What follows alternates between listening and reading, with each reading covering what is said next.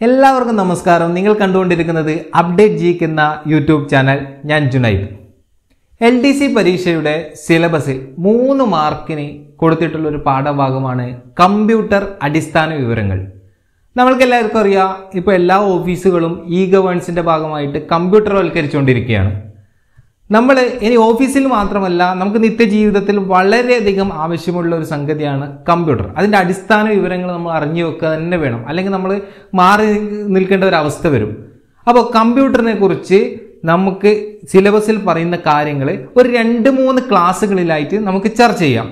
അപ്പോൾ ഈ കമ്പ്യൂട്ടർ അടിസ്ഥാന വിവരങ്ങൾ എന്ന ഈ പാഠഭാഗത്ത് മെയിനായിട്ട് വരുന്നത് ഒന്ന് ഹാർഡ്വെയറിനെ കുറിച്ചിട്ടാണ്. ഇൻപുട്ട് ഡിവൈസ്, ഔട്ട്പുട്ട് ഡിവൈസ്, അതുപോലെയുള്ള കാര്യങ്ങൾ.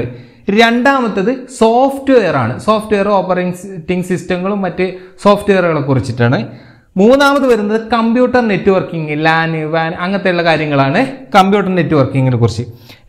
നാലാമത്തെ വരുന്നത് ഇന്റർനെറ്റ് എന്ന ഭാഗമാണ്. അഞ്ചാമത് വരുന്നത് സൈബർ ക്രൈംസും ആൻഡ് സൈബർ ലോസും. ഇങ്ങനെ 5 വിഭാഗമായിട്ട് കമ്പ്യൂട്ടർ അടിസ്ഥാന വിവരങ്ങൾ എന്ന പാഠഭാഗത്തിൽ നിന്ന് 3 മാർക്കിനാണ് സിലബസിൽ കൊടുത്തിട്ടുള്ളത്.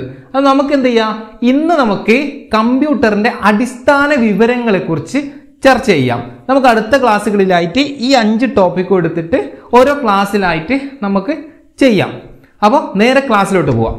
ഒരു യൂസർ നൽകുന്ന വിവരങ്ങൾ പ്രോസസ്സിങ് ചെയ്ത് ആവശ്യമുള്ള നിർദ്ദേശങ്ങളൊക്കെ സ്വീകരിച്ച് ഒരു ഇൻഫോർമേഷനായിട്ട് നമുക്ക് തിരിച്ചു തരുന്ന ഒരു ഇലക്ട്രോണിക്സ് ഉപകരണമാണ് കമ്പ്യൂട്ടർ. അതായത് യൂസർ ഒരു ഡാറ്റ കൊടുത്തു കഴിഞ്ഞു കഴിഞ്ഞാൽ അതൊരു ഇൻഫോർമേഷൻ, ആവശ്യമായ നമ്മൾ നിർദ്ദേശങ്ങളോട് കൊടുത്തു കഴിഞ്ഞാൽ എന്താക്കും, അത് നമുക്ക് ആവശ്യമുള്ള ഇൻഫോർമേഷൻസ് അത് പ്രോസസ്സ് ചെയ്ത് തരും. അങ്ങനെ ഒരു ഇലക്ട്രോണിക്സ് ഉപകരണമാണ് കമ്പ്യൂട്ടർ. നമ്മൾ കമ്പ്യൂട്ടർ എന്താണെന്ന് ചോദിച്ചാൽ അങ്ങനെയാണ് പറയേണ്ടത്. അപ്പോൾ ലാറ്റിൻ ഭാഷയിലെ കമ്പ്യൂട്ടസ് എന്ന പദത്തിൽ നിന്നാണ് കമ്പ്യൂട്ടർ എന്ന വാക്കുണ്ടായത്. ലാറ്റിൻ ഭാഷയിലെ കമ്പ്യൂട്ടസ് എന്ന പദത്തിൽ നിന്നാണ് കമ്പ്യൂട്ടർ എന്ന പദമുണ്ടായത്. അപ്പൊ കമ്പ്യൂട്ടറിന്റെ പിതാവ് എന്നറിയപ്പെടുന്നത് ആരാ? കമ്പ്യൂട്ടറിന്റെ പിതാവ് എന്നറിയപ്പെടുന്നത് നമുക്കറിയാം, ചാൾസ് ബാബേജ് ആണ് കമ്പ്യൂട്ടറിന്റെ പിതാവ് എന്നറിയപ്പെടുന്നത്. നമ്മൾ കമ്പ്യൂട്ടറിനോടുള്ള പേടിയുണ്ട്. നമുക്ക് ചില ആൾക്കാർ കമ്പ്യൂട്ടറിനോടൊരു പേടിയായിരിക്കും. അപ്പൊ എന്താ, നമ്മൾ പേടി എന്നുള്ള വാക്കിനെ സൂചിപ്പിക്കാൻ എന്ത് ചെയ്യുക, ഫോബിയ എന്നാണ് നമ്മൾ ഉപയോഗിക്കുക, അല്ലെ? അപ്പൊ കമ്പ്യൂട്ടറിനെ കുറിച്ചുള്ള പേടി, കമ്പ്യൂട്ടറിനെ കുറിച്ചുള്ള പേടി എന്താ? Cyber phobia. സൈബർ ക്രൈം എന്നൊക്കെ കേട്ടില്ലേ? അപ്പൊ സൈബർ ഫോബിയ, കമ്പ്യൂട്ടറിനെ കുറിച്ചുള്ള പേടിയാണ് സൈബർ ഫോബിയ. കമ്പ്യൂട്ടറിന്റെ പിതാവ് എന്നറിയപ്പെടുന്നത് ചാൾസ് ബാബേജ് ആണ്. ചാൾസ് ബാബേജ് നമ്മൾ ഇന്നത്തെ രൂപത്തിൽ കാണുന്ന കമ്പ്യൂട്ടർ എന്നല്ല ഉണ്ടാക്കിയത്. അപ്പൊ ചാൾസ് ബാബേജ് ഉണ്ടാക്കിയ ഇതിനെ നമ്മൾ യന്ത്രം എന്ന് പറയുക, ശരിക്കും ഇന്നത്തെ ഒരു രൂപത്തിലുള്ള കമ്പ്യൂട്ടർ അല്ല. അപ്പം ചാൾസ് ബാബേജ് ഉണ്ടാക്കിയ ആ യന്ത്രത്തിന്റെ പേരെന്താണെന്നറിയോ? ഡിഫറൻസ് എഞ്ചിനും. 2 യന്ത്രങ്ങളാണ്, difference എഞ്ചിനും analytic എഞ്ചിനും. ഇതാണ് ആദ്യത്തെ ഒരു കമ്പ്യൂട്ടർ എന്ന് പറയുന്നത്. ശരിക്കും കമ്പ്യൂട്ടർ എന്നുള്ള ഇന്നത്തെ രൂപമല്ല. അപ്പൊ അതിന്റെ പേരെന്താണ്? ചാൾസ് ബാബേജ് ഉണ്ടാക്കിയ യന്ത്രത്തിന്റെ പേര് ഡിഫറൻസ് എഞ്ചിൻ, അനലിറ്റിക് എഞ്ചിൻ. അപ്പൊ കമ്പ്യൂട്ടറിന്റെ പിതാവ് എന്നറിയപ്പെടുന്നത് ചാൾസ് ബാബേജ് ആണ്. ചാൾസ് ബാബേജ് ഉണ്ടാക്കിയ യന്ത്രത്തിന്റെ പേരെന്താണ്? Difference എഞ്ചിനും analytic എഞ്ചിനുമാണ്. അപ്പൊ കമ്പ്യൂട്ടറിനെ കുറിച്ചുള്ള പേടിയാണ് സൈബർ ഫോബിയ. സൈബർ ഫോബിയ എന്ന് പറഞ്ഞു കഴിഞ്ഞാൽ കമ്പ്യൂട്ടറിനോടുള്ള ഭയം. കമ്പ്യൂട്ടേഴ്സ് എന്ന ലാറ്റിൻ പദത്തിൽ നിന്നാണ് കമ്പ്യൂട്ടർ എന്ന വാക്കുണ്ടായത്. കമ്പ്യൂട്ടേഴ്സ് എന്ന ലാറ്റിൻ പദത്തിൽ നിന്നാണ് കമ്പ്യൂട്ടർ എന്ന വാക്കുണ്ടായത്. അപ്പൊ ഒരു മനുഷ്യനിൽ നിന്ന് ഒരു കമ്പ്യൂട്ടറിനെ ശരിക്കും എന്താ വേർതിരിക്കുന്നത് വെച്ചാൽ അതിന്റെ സ്പീഡും ആക്യുറസിയുമാണ്. ഒരു മനുഷ്യൻ കാൽക്കുലേറ്റ് ചെയ്ത് ചിലപ്പോൾ തെറ്റുണ്ടാവും, അല്ലെ? അപ്പൊ കമ്പ്യൂട്ടറിന് അങ്ങനെ തെറ്റ് പറ്റില്ല. നമ്മൾ കൊടുക്കുന്ന ഇൻഫോർമേഷൻ തെറ്റിയാൽ മാത്രമേ അതിന്റെ ഔട്ട്പുട്ടും തെറ്റാൻ സാധ്യതയുള്ളൂ. അപ്പൊ സ്പീഡ്, അപ്പൊ മനുഷ്യൻ കാൽക്കുലേഷൻ ചെയ്യുന്നതിനകത്ത് എത്രയോ മടങ്ങ് വേഗത്തിൽ എന്താ കമ്പ്യൂട്ടർ കാൽക്കുലേഷൻ ഒക്കെ ചെയ്യും. അപ്പൊ ഒരു കമ്പ്യൂട്ടറിന്റെ പ്രത്യേകത എന്താണ്? സ്പീഡും ആക്യുറസിയും, വേഗതയും കൃത്യതയുമാണ് ഒരു കമ്പ്യൂട്ടറിന്റെ ഏറ്റവും വലിയ പ്രത്യേകത. അപ്പോൾ ലോകത്തിലെ ആദ്യത്തെ ഇലക്ട്രോണിക്സ് കമ്പ്യൂട്ടർ ഏതാണ്? ഏനിയാക്ക് ആണ് ലോകത്തിലെ ആദ്യത്തെ ഇലക്ട്രോണിക്സ് കമ്പ്യൂട്ടർ. ഏനിയാക്ക്. അപ്പോൾ അത് ആരാണ് ഉണ്ടാക്കിയത്? ഏനിയാക്ക് ഉണ്ടാക്കിയത് ആരാണ്? ജോൺ മേഷ്ലിയും പ്രെസ്പർ എക്ഹർട്ടും. ജോൺ മേഷ്ലി, പ്രെസ്പർ എക്ഹർട്ടും കൂടിയാണ് ഏനിയാക്ക് ഉണ്ടാക്കിയത്. അപ്പൊ ലോകത്തിലെ ആദ്യത്തെ ഇലക്ട്രോണിക്സ് കമ്പ്യൂട്ടർ ഏതാണെന്ന് ചോദിച്ചാൽ ഏനിയാക്കാണ്. കമ്പ്യൂട്ടറിന്റെ പിതാവ് ആരാണെന്ന് ചോദിച്ചാൽ ചാൾസ് ബാബേജ് ആണ്. ചാൾസ് ബാബേജ് ഉണ്ടാക്കിയ യന്ത്രത്തിന്റെ പേരെന്താണ്? Difference എഞ്ചിനും analytic എഞ്ചിനും. ലോകത്തിലെ ആദ്യത്തെ ഇലക്ട്രോണിക്സ് കമ്പ്യൂട്ടറായ ഏനിയാക്ക് ആരാ വികസിപ്പിച്ചത്? ജോൺ മേഷ്ലി പ്രസ്പർ എക്ഹർട്ട്. കമ്പ്യൂട്ടറിനോടുള്ള പേടി എന്താണ്? Cyber phobia. കമ്പ്യൂട്ടറിന്റെ ഏറ്റവും വലിയ പ്രത്യേകത എന്താണ്? സ്പീഡ് ആൻഡ് ആക്യുറസി, വേഗതയും കൃത്യതയും. കമ്പ്യൂട്ടേഴ്സ് എന്ന ലാറ്റിൻ പദത്തിൽ നിന്നാണ് കമ്പ്യൂട്ടർ എന്ന വാക്കുണ്ടായത്. അടുത്ത ലോകത്തിലെ ആദ്യത്തെ കൊമേഴ്സ്യൽ കമ്പ്യൂട്ടർ. ലോകത്തിലെ ആദ്യത്തെ കൊമേഴ്സ്യൽ കമ്പ്യൂട്ടർ ഏതാ? യൂണിവാക് 1 ആണ്. ലോകത്തിലെ ആദ്യത്തെ കൊമേഴ്സ്യൽ കമ്പ്യൂട്ടർ ഏതാണ്? യൂണിവാക് 1 ആണ്. ലോകത്തിലെ ആദ്യത്തെ കാൽക്കുലേറ്റിംഗ് യന്ത്രം. ലോകത്തിലെ ആദ്യത്തെ കാൽക്കുലേറ്റിംഗ് യന്ത്രം എന്നറിയപ്പെടുന്നത് ഏതാ? അബാക്കസ്. ചൈനക്കാരാണ് അബാക്കസ് കണ്ടുപിടിച്ചത്. അബാക്കസ് എന്ന് വെച്ചാൽ നമ്മൾ കുട്ടികളൊക്കെ സ്ലേറ്റിലേക്ക് കാണും, കുറെ ഇങ്ങനെ കുത്തനെയുള്ള കമ്പിക്ക് കുറെ കല്ലകളെല്ലാം ആക്കി നമ്മൾ എണ്ണം പഠിപ്പിക്കാൻ ചെറുപ്പത്തിലൊക്കെ ഉപയോഗിച്ച സാധനം. അതാണ് ഈ അബാക്കസ് എന്നറിയപ്പെടുന്നത്. ലോകത്തിലെ ആദ്യത്തെ കാൽക്കുലേറ്റിംഗ് യന്ത്രം എന്നറിയപ്പെടുന്നത് അബാക്കസ് ആണ്. ചൈനക്കാരാണ് വികസിപ്പിച്ചെടുത്തത്. ലോകത്തിലെ ആദ്യത്തെ കൊമേഴ്സ്യൽ കമ്പ്യൂട്ടർ ഏതാണ്? യൂണിവാക് 1. UNIVAC യൂണിവാക് 1 ആണ് ലോകത്തിലെ ആദ്യത്തെ കൊമേഴ്സ്യൽ കമ്പ്യൂട്ടർ. ഇനി ലോകത്തിലെ ആദ്യത്തെ മെക്കാനിക്കൽ കാൽക്കുലേറ്റർ ഏതാണ്? ലോകത്തിലെ ആദ്യത്തെ മെക്കാനിക്കൽ കാൽക്കുലേറ്റർ പാസ്കലിൻ. പാസ്കലിനാണ് ലോകത്തിലെ ആദ്യത്തെ മെക്കാനിക്കൽ കാൽക്കുലേറ്റർ. ആരാണ് വികസിപ്പിച്ചെടുത്തത്? ലോകത്തിലെ ആദ്യത്തെ മെക്കാനിക്കൽ കാൽക്കുലേറ്റർ വികസിപ്പിച്ചെടുത്തത് ബ്ലെയ്സ് പാസ്കൽ ആണ്. ബ്ലെയ്സ് പാസ്കൽ ആണ് 1642 ലോകത്തിലെ ആദ്യത്തെ മെക്കാനിക്കൽ കാൽക്കുലേറ്ററായ പാസ്കലിൻ വികസിപ്പിച്ചത്. ആരാണ്? ബ്ലെയ്സ് പാസ്കൽ ആണ് വികസിപ്പിച്ചത്. എന്താണ് മെക്കാനിക്കൽ കാൽക്കുലേറ്ററിന്റെ പേര്? പാസ്കലിൻ. ഏത് വർഷമാണ്? 1642. ഇനി ലോഗരിതം ടേബിൾ നമ്മൾ സ്കൂളിലൊക്കെ പഠിച്ചിട്ടുണ്ടല്ലേ? Logarithm table തയ്യാറാക്കിയതാരാ? John Napier. Logarithm table തയ്യാറാക്കിയത് ജോൺ നേപ്പിയർ ആണ്. ഇനി ലോകത്തിലെ ലോഗരിതം ടേബിൾ തയ്യാറാക്കിയത് ജോൺ നേപ്പിയർ ആണ്. ഇനി കാൽക്കുലേറ്റിംഗ് യന്ത്രമായ നേപ്പിയർ ബോൺ എന്ന് പറയുന്നത് ഒരു കാൽക്കുലേറ്റിംഗ് യന്ത്രമാണ്. അത് വികസിപ്പിച്ചെടുത്തതാരാ? ജോൺ നേപ്പിയർ തന്നെയാണ്. ലോഗരിതം ടേബിൾ തയ്യാറാക്കിയ ജോൺ നേപ്പിയർ തന്നെയാണ് കാൽക്കുലേറ്റിംഗ് യന്ത്രമായ നേപ്പിയർ ബോണും വികസിപ്പിച്ചെടുത്തത്. ഇനി പഞ്ച് കാർഡ് സംവിധാനം ഉപയോഗിച്ചുകൊണ്ട് ഉള്ള ടാബുലേറ്റർ കമ്പ്യൂട്ടർ, പഞ്ച് കാർഡ് സംവിധാനം ഉപയോഗിച്ചിട്ടുള്ള tabulator computer വികസിപ്പിച്ചെടുത്തതാരാ? Hermann Hollerith. Punch card സംവിധാനം ഉപയോഗിച്ച് പ്രവർത്തിക്കുന്ന ടാബുലേറ്റർ കമ്പ്യൂട്ടർ വികസിപ്പിച്ചെടുത്തത് ഹെർമൻ ഹോളറിത്ത്. ഇനി ഇന്ത്യയിൽ ആദ്യമായിട്ട് നിർമ്മിച്ച കമ്പ്യൂട്ടർ ഏതാണെന്ന് ചോദിച്ചാൽ ഏതാ? ടിഫ്രാക്ക് ആണ്. ഇന്ത്യയിൽ ആദ്യമായിട്ട് നിർമ്മിച്ച കമ്പ്യൂട്ടർ ഏതാണ്? ടിഫ്രാക്ക്. Tata institute of fundamental research automatic calculator.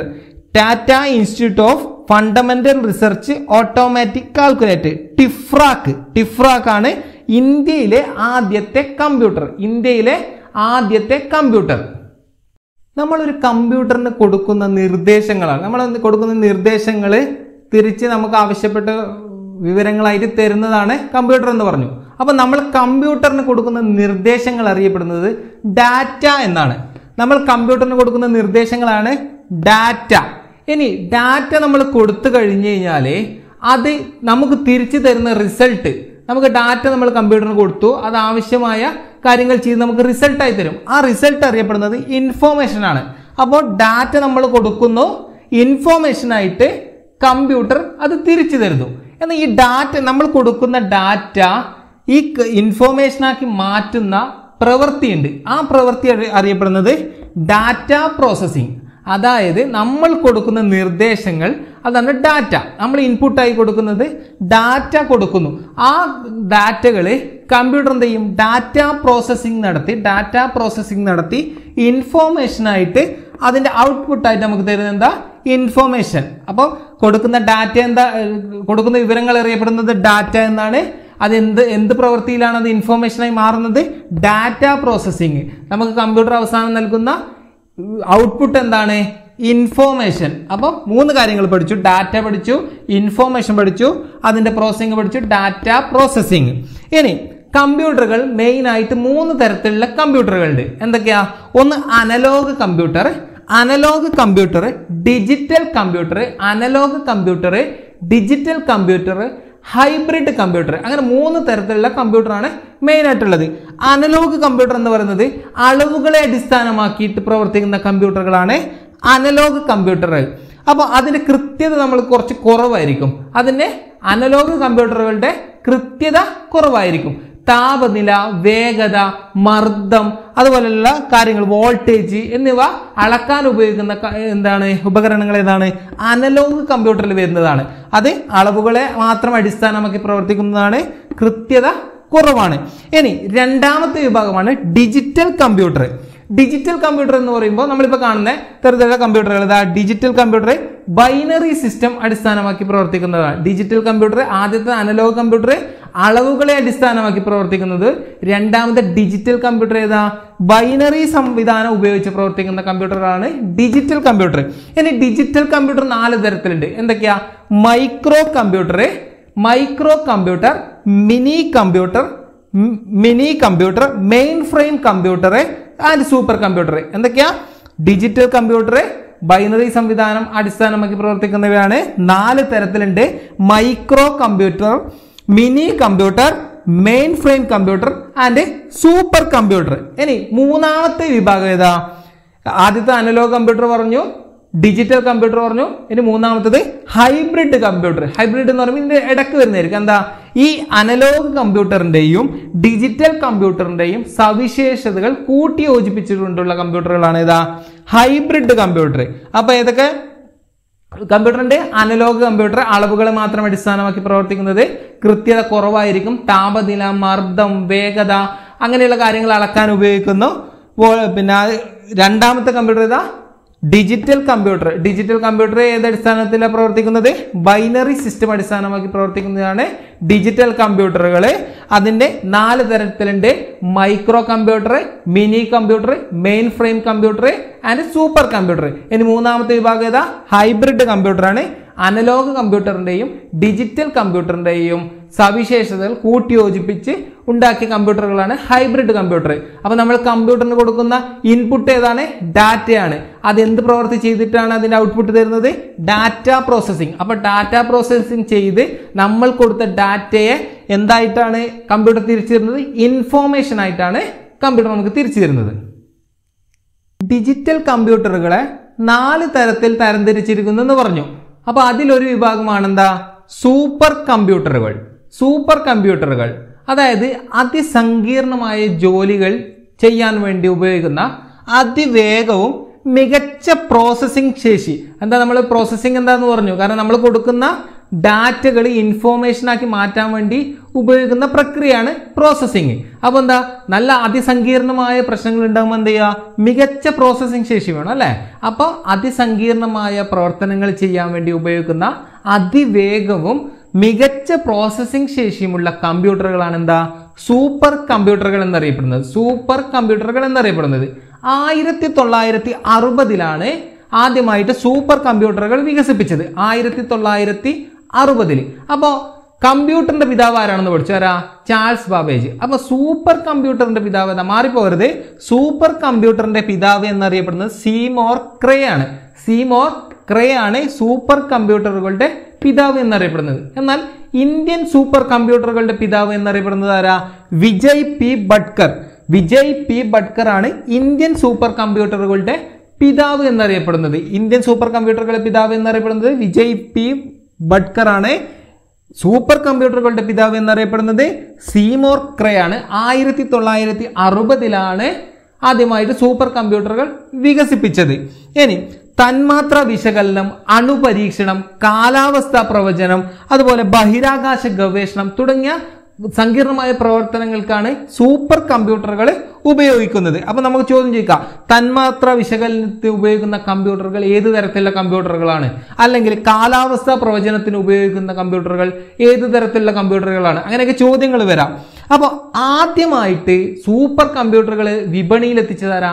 ആദ്യമായിട്ട് സൂപ്പർ കമ്പ്യൂട്ടറുകൾ വിപണിയിൽ എത്തിച്ചത് control data corporation. Control data corporation CDC എന്ന കമ്പനിയാണ്. CDC കൺട്രോൾ ഡാറ്റ കോർപ്പറേഷൻ എന്ന കമ്പനിയാണ് ആദ്യമായിട്ട് ലോകത്ത് സൂപ്പർ കമ്പ്യൂട്ടർ വിപണിയിൽ എത്തിച്ചത്. അപ്പോൾ ഇന്ത്യയുടെ പ്രധാന സൂപ്പർ കമ്പ്യൂട്ടറുകൾ ഏതൊക്കെയെന്ന് നോക്കി വെക്കണം. ഇന്ത്യയുടെ പ്രധാന സൂപ്പർ കമ്പ്യൂട്ടറുകൾ പരം, ഏക, പത്മ, കബ്രു, ബ്ലൂ ജീൻ, പരം, ഏക, പത്മ, കബ്രു എന്നിവയൊക്കെയാണ് ഇന്ത്യയുടെ പ്രധാന സൂപ്പർ കമ്പ്യൂട്ടറുകൾ. ഇന്ത്യയുടെ സൂപ്പർ കമ്പ്യൂട്ടറുകളുടെ പിതാവ് എന്നറിയപ്പെടുന്നതാരാ? വിജയ് പി ഭട്കർ ആണെന്ന് പറഞ്ഞു. ഇന്ത്യയുടെ പ്രധാന സൂപ്പർ കമ്പ്യൂട്ടറുകൾ പരം, ഏക, പത്മ, കബ്രു, ബ്ലൂ ജീൻ. ഇനി പ്രോസസിംഗ് സ്പീഡ്, നമ്മൾ കമ്പ്യൂട്ടറിന് കൊടുക്കുന്ന പ്രോസസ്സിംഗ് ഉണ്ടല്ലോ, അതിന്റെ സ്പീഡ് അളക്കുന്നത് സൂപ്പർ കമ്പ്യൂട്ടറുകളുടെ പ്രോസസ്സിംഗ് സ്പീഡ് അളക്കുന്ന യൂണിറ്റ് ഏതാണെന്ന് വെച്ചാൽ ഫ്ലോപ്സ് ആണ്. Flops, floating points of operation per floating point operation per second. Floating point operations per second, അതായത് ഒരു സെക്കൻഡിലുള്ള ഫ്ലോട്ടിംഗ് പോയിന്റ് ഓപ്പറേഷൻസിനാണ് അത് അളക്കാൻ, അങ്ങനെ ഉള്ള യൂണിറ്റ് ആണ് എന്താ? പ്രോസസ്സിംഗ് സ്പീഡ് അളക്കുന്നത്. അതായത് സൂപ്പർ കമ്പ്യൂട്ടറിന്റെ പ്രോസസ്സിംഗ് സ്പീഡ് അളക്കുന്ന യൂണിറ്റ് ഏതാണ്? Flops, floating points operation per second. Flops എന്നാണ് അറിയപ്പെടുന്നത്. എന്താണ്? സൂപ്പർ കമ്പ്യൂട്ടറുകളുടെ പ്രോസസ്സിംഗ് സ്പീഡ് അളക്കുന്നത്. പ്രോസസ്സിംഗ് എന്താ? നമ്മൾ കൊടുക്കുന്ന ഡാറ്റ ഇൻഫോർമേഷൻ ആക്കി മാറ്റുന്ന കമ്പ്യൂട്ടറുകളുടെ പ്രവർത്തനത്തെയാണ് ഡാറ്റ പ്രോസസ്സിംഗ് എന്ന് പറയുന്നത്. അപ്പൊ ലോകത്തിൽ ആദ്യമായിട്ട് സൂപ്പർ കമ്പ്യൂട്ടറുകൾ വികസിപ്പിച്ചത് ആരാന്ന് പറഞ്ഞു? ആരാ? CDC control data corporation. അപ്പൊ ലോകത്തിലെ ആദ്യത്തെ സൂപ്പർ കമ്പ്യൂട്ടർ ഏതാണ്? CDC 6600. ലോകത്തിലെ ആദ്യത്തെ super computer CDC control data corporation വികസിപ്പിച്ചെടുത്ത CDC 6600. ഇനി ഇന്ത്യയുടെ ആദ്യത്തെ സൂപ്പർ കമ്പ്യൂട്ടർ ഏതാ? ഇന്ത്യയുടെ ആദ്യത്തെ സൂപ്പർ കമ്പ്യൂട്ടർ പരം 8000 ആണ്. പരം 8000 ആണ് ഇന്ത്യയുടെ ആദ്യത്തെ സൂപ്പർ കമ്പ്യൂട്ടർ. ലോകത്തിലെ ആദ്യത്തെ സൂപ്പർ കമ്പ്യൂട്ടർ ഏതാണ്? CDC 6600. ഇന്ത്യയുടെ ആദ്യത്തെ സൂപ്പർ കമ്പ്യൂട്ടർ പരം 8000. ഇനി പരം യുവ സെക്കൻഡ് എന്ന സൂപ്പർ കമ്പ്യൂട്ടർ, ഇന്ത്യയുടെ പരം യുവ സെക്കൻഡ് എന്ന സൂപ്പർ കമ്പ്യൂട്ടർ വികസിപ്പിച്ചതാരാ? CDAC ആണ്. CDAC ആണ് പരം യുവ സെക്കൻഡ് എന്ന ഇന്ത്യയുടെ സൂപ്പർ കമ്പ്യൂട്ടർ വികസിപ്പിച്ചത്. പരം പരമ്പരയിലെ സൂപ്പർ കമ്പ്യൂട്ടറുകളുടെ മുഖ്യ ശില്പി, അതായത് പരം എന്ന് പറഞ്ഞ പല മോഡലുകൾ ഇറങ്ങിയിട്ടുണ്ട്. പല അതിന്റെ മോഡൽസ് ഉണ്ട്. പരം 8000, പരം യുവ സെക്കൻഡ്, അങ്ങനെ പരം ഒരു സീരീസ് തന്നെ ഉണ്ട്. അപ്പൊ പരം സീരീസിലെ സൂപ്പർ കമ്പ്യൂട്ടറുകളുടെ മുഖ്യ ശില്പി ആരാണ്? വിജയ് പി ഭട്കർ. അതായത് ഇന്ത്യയുടെ സൂപ്പർ കമ്പ്യൂട്ടറിന്റെ പിതാവ് എന്നറിയപ്പെടുന്ന വിജയ് പി ഭട്കർ തന്നെയാണ് പരം സീരീസിലെ സൂപ്പർ കമ്പ്യൂട്ടറുകളുടെ മുഖ്യ ശില്പി. പരം യുവ സെക്കൻഡ് ആരാണ്? CDAC ആണ് വികസിപ്പിച്ചത്. അപ്പൊ CDACന്റെ ആദ്യത്തെ ഡയറക്ടർ ആരാണ്? വിജയ് പി ഭട്കർ ആണ്. 3 കാര്യങ്ങൾ പഠിച്ചു. CDACന്റെ ആദ്യത്തെ ഡയറക്ടർ ആരാന്ന് ചോദിച്ചാല് വിജയ് പി ഭട്കർ ആണ്. പരം സീരീസിലെ സൂപ്പർ കമ്പ്യൂട്ടറുകളുടെ മുഖ്യ ശില്പി ആരാണെന്ന് ചോദിച്ചാലാണ് വിജയ് പി ഭട്കർ ആണ്. ഇന്ത്യയുടെ സൂപ്പർ കമ്പ്യൂട്ടറുകളുടെ പിതാവ് എന്നറിയപ്പെടുന്നത് ആരാണ്? വിജയ് പി ഭട്കർ ആണ്. ഇനി ISRO 2011 വികസിപ്പിച്ചെടുത്ത സൂപ്പർ കമ്പ്യൂട്ടർ ഏതാണ്?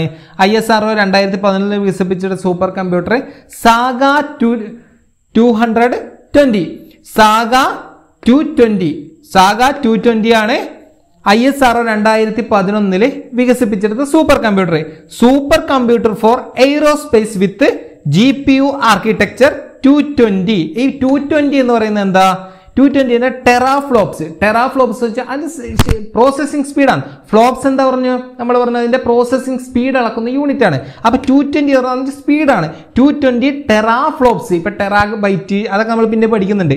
അപ്പം ടെറാഫ്ലോപ്സ് 220 ആണ് അതിന്റെ സ്പീഡ്. അപ്പം ISRO 2011 വികസിപ്പിച്ചെടുത്ത സൂപ്പർ കമ്പ്യൂട്ടർ ഏതാണ്? Saga 220, super computer four aerospace വിത്ത് GPU ആർക്കിടെക്ചർ 220 ടെറാഫ്ലോപ്സ്. ഇതാണ് ISRO 2011 വികസിപ്പിച്ചെടുത്ത സൂപ്പർ കമ്പ്യൂട്ടർ സാഗ 220. അപ്പൊ സാഗ 220 എവിടെയാണ് സ്ഥാപിച്ചിട്ടുള്ളത്? സാഗ 220 സ്ഥാപിച്ചിട്ടുള്ളത് തിരുവനന്തപുരത്തെ Vikram Sarabhai space സെന്ററിലാണ്. Vikram Sarabhai space സെന്ററിലാണ് saga 220 ISRO 2011 വികസിപ്പിച്ചെടുത്ത സൂപ്പർ കമ്പ്യൂട്ടറായ സാഗ 220 തിരുവനന്തപുരത്തെ വിക്രം സാരാഭായ് സ്പേസ് സെന്ററിലാണ് സ്ഥാപിച്ചിരിക്കുന്നത്. ഇനി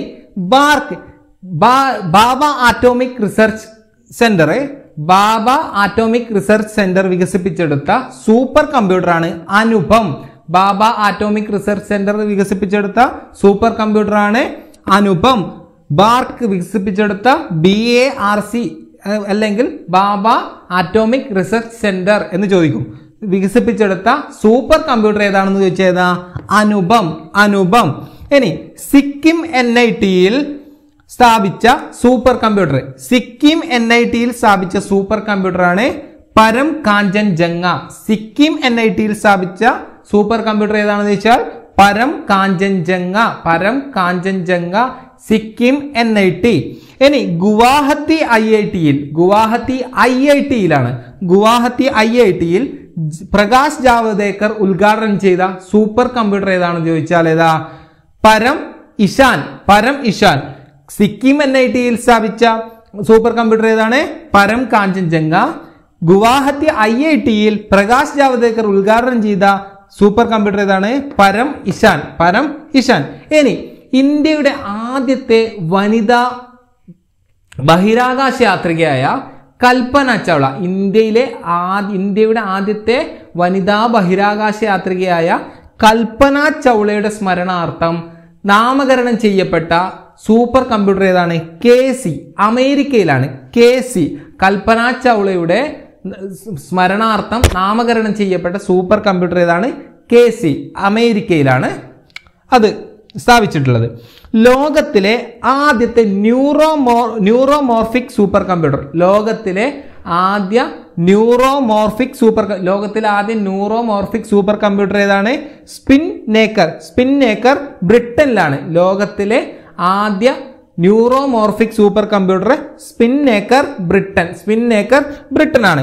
ഇനി ലോകത്തിലെ ആദ്യത്തെ ബയോളജിക്കൽ സൂപ്പർ കമ്പ്യൂട്ടർ. ലോകത്തിലെ ആദ്യത്തെ ബയോളജിക്കൽ സൂപ്പർ കമ്പ്യൂട്ടർ വികസിപ്പിച്ചെടുത്ത രാജ്യം ഏതാണ്?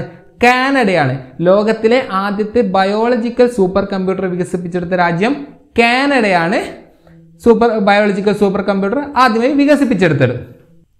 നാഷണൽ സൂപ്പർ കമ്പ്യൂട്ടിംഗ് മിഷൻ NSMന്റെ ഭാഗമായിട്ട് ഇന്ത്യയിൽ വികസിപ്പിച്ചെടുത്ത ആദ്യത്തെ സൂപ്പർ കമ്പ്യൂട്ടർ.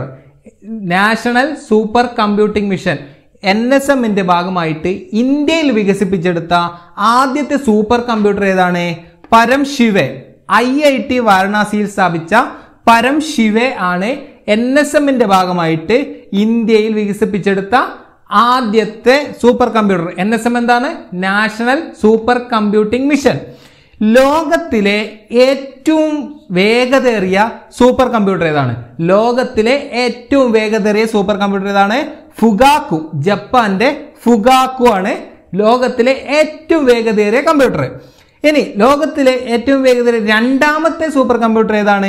സമ്മിറ്റ്. അമേരിക്കയുടെ സമ്മിറ്റ് ആണ് ലോകത്തിലെ ഏറ്റവും വേഗതയേറിയ രണ്ടാമത്തെ സൂപ്പർ കമ്പ്യൂട്ടർ. ഇനി ഇന്ത്യയിലെ ഏറ്റവും വേഗതയേറിയ സൂപ്പർ കമ്പ്യൂട്ടർ ഏതാണ്? ഇന്ത്യയിലെ ഏറ്റവും വേഗതയേറിയ സൂപ്പർ കമ്പ്യൂട്ടർ പരം സീരീസിലെ തന്നെ പരംസിദ്ധി A1. NSMന്റെ ഭാഗമായിട്ട് CDAC തന്നെയാണ് പരംസിദ്ധി A1 രൂപീകരിച്ചത്. ഏതാണ്? ഇന്ത്യയിലെ ഏറ്റവും വേഗതയേറിയ സൂപ്പർ കമ്പ്യൂട്ടർ ഏതാണ്? പരംസിദ്ധി A1. ഇനി ഇന്ത്യയിലെ രണ്ടാമത്തെ വേഗതയേറിയ സൂപ്പർ കമ്പ്യൂട്ടർ ഏതാണ്? പ്രത്യുഷ്. ഇന്ത്യയിലെ രണ്ടാമത്തെ വേഗതയേറിയ സൂപ്പർ കമ്പ്യൂട്ടർ ഏതാണ്? പ്രത്യുഷിന് മറ്റൊരു പ്രത്യേകത കൂടിയുണ്ട്. എന്താ? ഇന്ത്യയിലെ ആദ്യത്തെ മൾട്ടി പെറ്റാഫ്ലോപ്സ് ഉള്ള കമ്പ്യൂട്ടർ ഏതാണ്? പ്രത്യുഷാണ്. ഫ്ലോപ്സ് എന്താന്ന് നേരത്തെ പറഞ്ഞു, എന്താ? സൂപ്പർ കമ്പ്യൂട്ടറുകളുടെ പ്രോസസ്സിംഗ് സ്പീഡ് അളക്കുന്ന യൂണിറ്റ് ആണ് ഫ്ലോപ്സ്. അപ്പൊ ഇന്ത്യയിലെ ആദ്യത്തെ മൾട്ടി പെറ്റാ ഫ്ലോപ്സ് ഉള്ള സൂപ്പർ കമ്പ്യൂട്ടർ ഏതാണെന്ന് ചോദിച്ചാൽ പ്രത്യുഷാണ്. ഇന്ത്യയിലെ രണ്ടാമത്തെ വേഗതയേറിയ സൂപ്പർ കമ്പ്യൂട്ടർ ഏതാണെന്ന് ചോദിച്ചാൽ പ്രത്യുഷാണ്.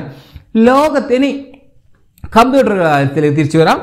ലോകത്തിലെ ഏറ്റവും ചെറിയ കമ്പ്യൂട്ടർ, ലോകത്തിലെ ഏറ്റവും ചെറിയ കമ്പ്യൂട്ടർ ഏതാ? മിക്കിഗാൻ മൈക്രോമോട്ട്. മിക്കിഗാൻ മൈക്രോമോട്ട്, അമേരിക്കയുടെ മിക്കിഗാൻ മൈക്രോമോട്ടാണ് ലോകത്തിലെ ഏറ്റവും ചെറിയ കമ്പ്യൂട്ടർ. ഇനി ലോകത്തിലെ ആദ്യത്തെ പോർട്ടബിൾ കമ്പ്യൂട്ടർ ഏതാണ്? ലോകത്തിലെ ആദ്യത്തെ പോർട്ടബിൾ കമ്പ്യൂട്ടർ, അതായത് നമുക്ക് എടുത്തു നടക്കാൻ പറ്റും. ഈ സൂപ്പർ കമ്പ്യൂട്ടറുകളൊന്നും നമ്മൾ എന്താ വലിയൊരു ബിൽഡിങ്ങിലോ ഇതിലൊക്കെ സ്ഥാപിച്ചതായിരിക്കും, നമുക്ക് എടുത്തു കൊണ്ടുപോകാനൊന്നും പറ്റില്ല.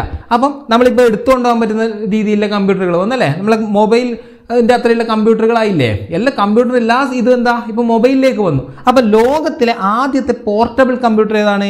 ഓസ്ബോൺ 1 ആണ്. ഓസ്ബോൺ 1 ആണ് ലോകത്തിലെ ആദ്യത്തെ പോർട്ടബിൾ കമ്പ്യൂട്ടർ. ഇനി ലോകത്തിലെ ആദ്യത്തെ പേഴ്സണൽ കമ്പ്യൂട്ടർ ഏതാണ്? PC.